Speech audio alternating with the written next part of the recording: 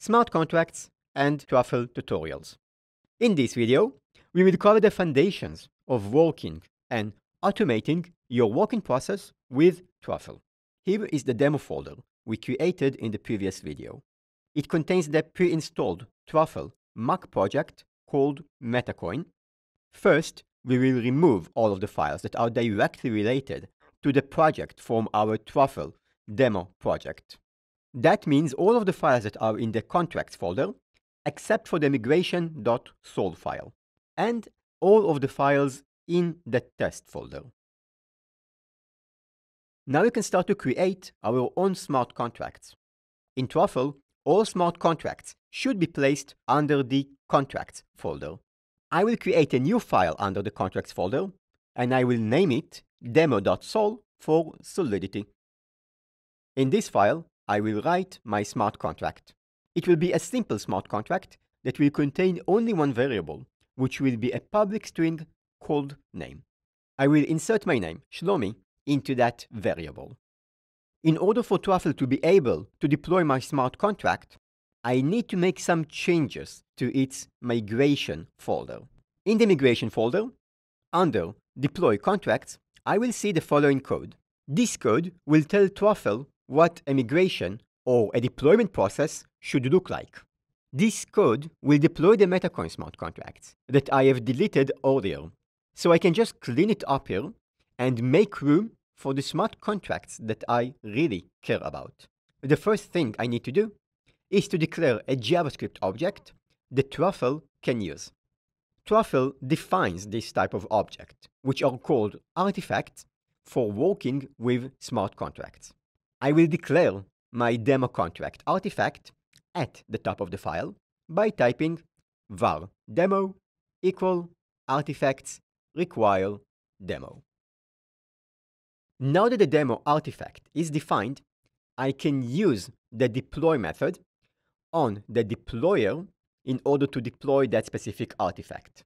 This is done by typing deployer.deploy demo. To make sure that my migration file is properly set, I will open another terminal window on which I will run my test RPC. Once test RPC is up and running, I will use the command truffle migrate from within my demo project directory. And now, as you can see, the demo smart contract was successfully compiled and deployed. Now we can move to the next stage, which is to create a test file. The smart contract demo is an extremely simple one. It contains only one variable, but in most cases it will be more complicated than that. That is why we want to have a way to check all the contract methods in a speedy and automated way, hence the test file.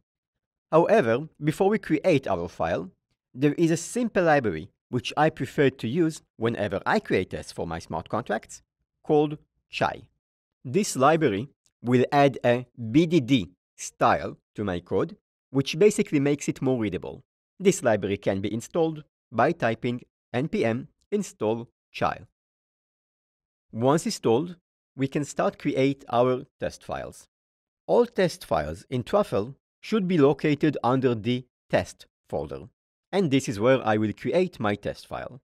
I will call mine o1test.js.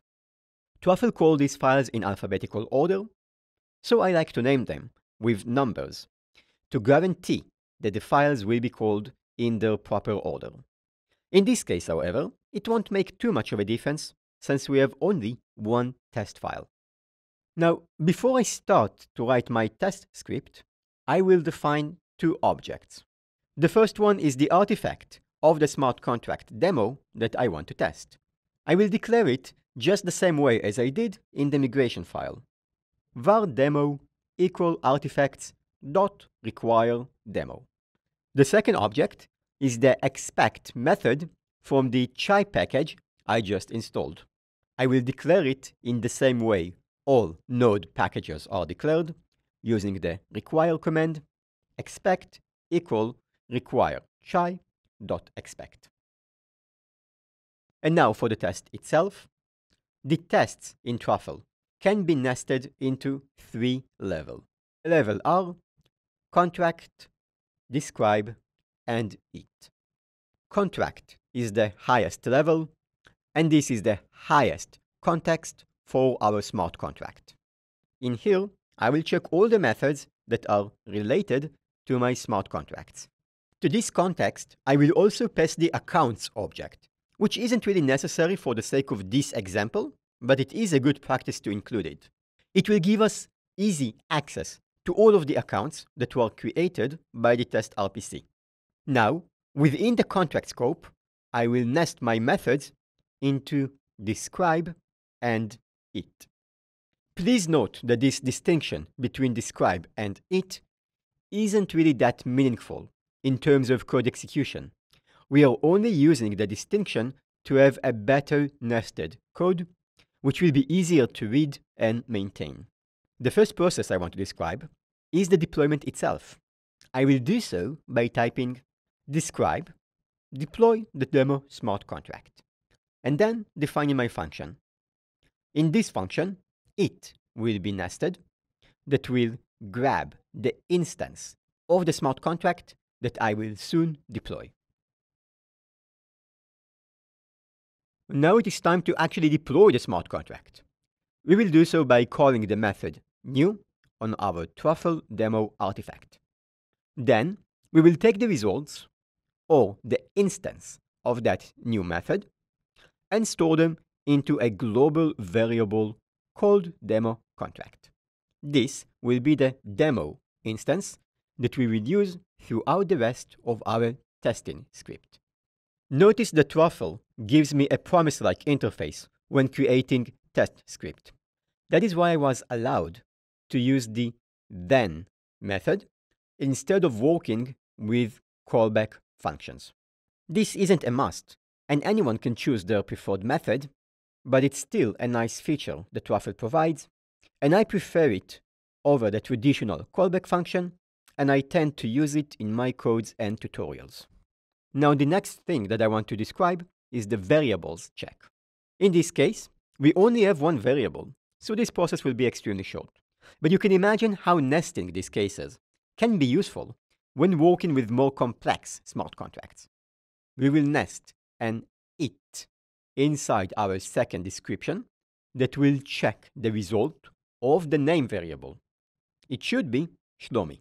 So now we will call the name method, and don't forget that in Solidity, every public variable also gets a method with its name.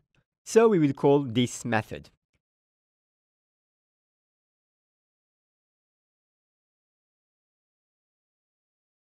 Once we have the results, we will check them with our expect object by claiming that we expect the results as a string to be equal Shlomi.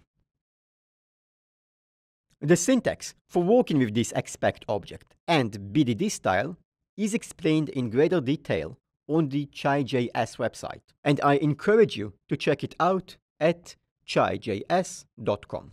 Now my test file is complete, and I can now open another terminal window and type Truffle test. Truffle will now execute the test file and will show me the results for each test.